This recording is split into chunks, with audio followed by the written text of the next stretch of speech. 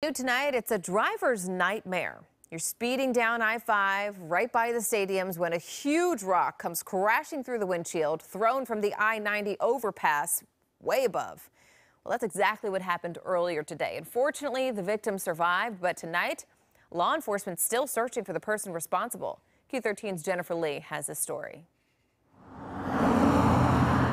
We were just in a daze at that moment. In a daze after a rock was smashed into their windshield, Shakir Watkins says his girlfriend was driving and he was in the passenger seat on Interstate 5 in Seattle.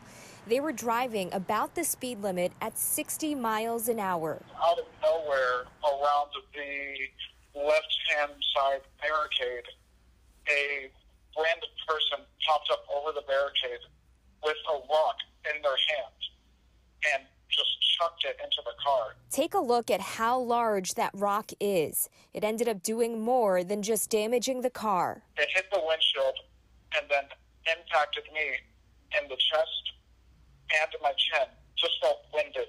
Like if you've ever been in football or anything and you got hit super hard and you just lose the breath out of you, that's exactly how it felt on first. Washington State Patrol is investigating and looking for a suspect. Troopers say someone could have gotten seriously hurt. They've also seen this type of crime before near the same exact spot. Back in October, State Patrol tweeted these pictures of damaged vehicles on I-5 near 90. Watkins says be wary and stay home as much as you can. This year is wild. Everybody sees that. People are going crazy. And that was Jennifer Lee reporting. Well, it was hard to see on the